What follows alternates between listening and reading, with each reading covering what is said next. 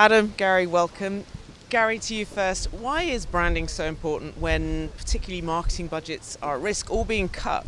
Yeah. As CMO US Hygiene at Reckitt, I can't say enough about branding. I'm a brand guy at heart, and it's who I am. And you need to build brands. Lysol is one of our top brands, is the #1 disinfection brand in the US. And you only get to be that because you've built brand mental availability in the disinfection space over time.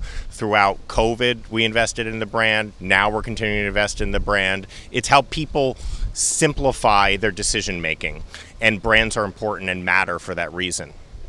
So give me some examples, Adam. What are some best branding practices that you're seeing at the moment? Yeah, look, I'll point to something that's perhaps not a branding practice. I'll defer to my friend here to talk about the best branding practices. Just the importance of measurement, full stop, and really being integrated with your measurement across your business. I think the best in class example right now that we continue to advocate and work with our partners for are around learning agendas and the importance of experimentation. So many times the data that we get back on marketing, if we're relying on our MMMs, is dated and it's not current. And experimentation gives us that view into what's happening now.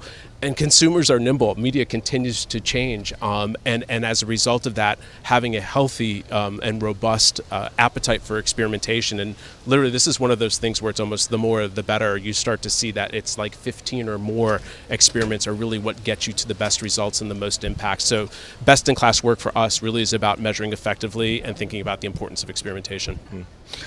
For me, it's about the marriage of data's our friend, and we need all the measurement in the world, and we need all the data to drive insights as well. You need the product efficacy from a consumer packaged goods standpoint that you're delivering in the world, and you need to know why you're existing in the world. And product plus your purpose in the world, if I think about Lysol and breaking the chain of infection as our higher order purpose, we only do that through the benefit of our product. Now, how we tell our stories, how we connect with the right audiences and consumers, leveraging data and tech is our friend to do that and get that message out in the world. Gary, lots of challenges at the moment, but you are a branding guy, you're super excited, so I imagine there's lots you're looking forward to in the future. Yeah.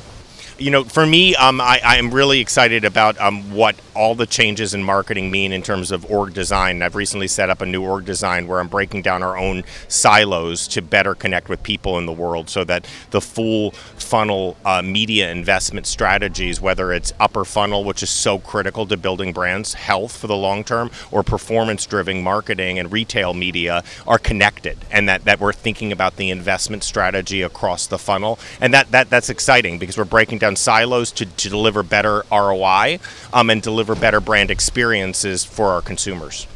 Yeah, I think one of the things that we're particularly excited about right now is just the impact that, I'm sure down the road here, everyone's talking about this, something in common is AI. And I think that the role that predictive AI is already playing in terms of really helping our partners generate results. Right now, over 80% of our partners on Google are using some form of predictive AI, and it's truly making a difference in terms of outcomes. And then there's the generative side.